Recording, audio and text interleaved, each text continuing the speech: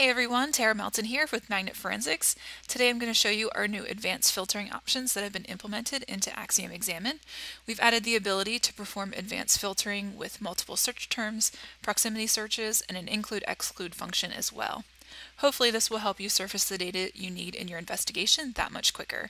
So now let's take a look. I'm here in AXIOM Examine. You can see I have a few different evidence items loaded in. I have a couple of hard drives and an Android device. This can be really beneficial to be able to use these features across multiple evidence sources. I'm going to switch over into Artifacts view. And in the upper corner, there is the search box where you can type in a term to filter on, just as before. However, once you click on the advanced link, there are many more filtering options now available for you to choose from. You can switch between normal search strings and regular expressions if you click between these radio buttons. You can also decide here at the bottom if you want your filter to include searching within the source path. I'm going to exclude it for this example just to narrow down my results a bit. And then here in the middle, there's a ton of options now available to you. I'm just going to start with a simple filter. I'm going to search for the term owl with no additional parameters. And you can see there's a ton of hits. There's over 4,000, which could take us a while to review. The search term is highlighted in the results so you can quickly see where that was hit on. Now if I want to clean it up just a little bit more, I'm going to go back into Advanced and I'm going to make sure that it matches the case that I typed by clicking Match Case. In this instance, it will only hit on the word owl if the letter O is capitalized. And then I'm going to go ahead and hit Search and let that run.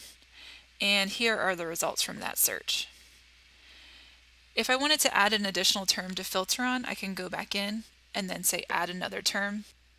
I'm going to uncheck the match case parameter here. And now I want to see anything that has the word owl and also the word by in it. Notice that you can also select or under this field as well if you want to see anything that has either search term in it. And you can also layer additional terms at the bottom here as well. So now I'll click search and I can start looking through the results. I'm going to click on this email and scroll through the preview over here to see where that match actually was. So there's the match of by, and scrolling down until, there we go, we see the hit for owl. So notice that the string OWL was a match, but it's actually contained within the word knowledge. It's not the word owl itself. To fix that, if we only wanted to see the word owl, we can go back into the advanced filters and select find whole word only. Now the results are very narrowed. It's only hitting on the terms that have the word owl in it, not as contained within another word like before. You can even see that email artifact is not showing because it's no longer a valid hit anymore. So suppose we only wanted to see these two terms within a certain proximity to each other. We can do that by going back into the advanced, and I'm going to remove the word by from the bottom here, and then select is located near another term. And I'll type in by in this box now. In the middle here, we can choose how close we want these search terms to be filtered on, either by words or by characters.